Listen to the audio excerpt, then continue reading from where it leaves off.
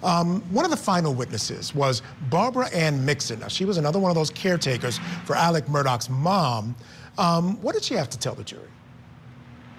Well, she was an important witness because she said that she didn't see a tarp at the property, and she talked about his relationship and how he would visit his mother all the time. That wasn't unusual, so that was key.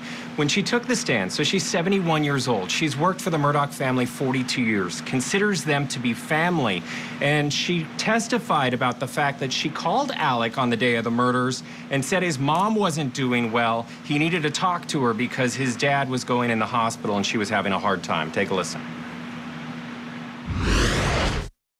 Do you remember calling Alec? Yes, sir. On the afternoon of June 7th? First, I called Chrissy. I always call Chrissy first. I couldn't get Chrissy, so then I said, well, let me call Alex. So I called Alex. I said, Alex, your mom is very agitated. She is crying. I give her medicine, and I want you to come check on her later on during the day. And he said, okay, I will. Again, 42 years with this family. She helped raise the Murdaugh children, including the one that is at that defense table today. I had an exclusive interview with her after she left the stand, and I asked her what it was like to testify today, just 10 feet away from Alec, who she calls a son. Alec is just a normal person and a good person. If he could do a favor for the whole community, anybody, he always having a lending hand. He's just a good person. He's just a good person.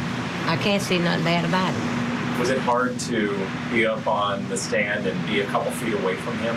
Yes, it is, because I miss my hugs. I miss my hugs. And he's a big guy, right? He would tower over you. Yeah, but he know I'm the boss. I hit the lottery and I look in his face, and in my mind and my heart, I can't answer for no one but Barbara. He didn't do it. That's all I got to say.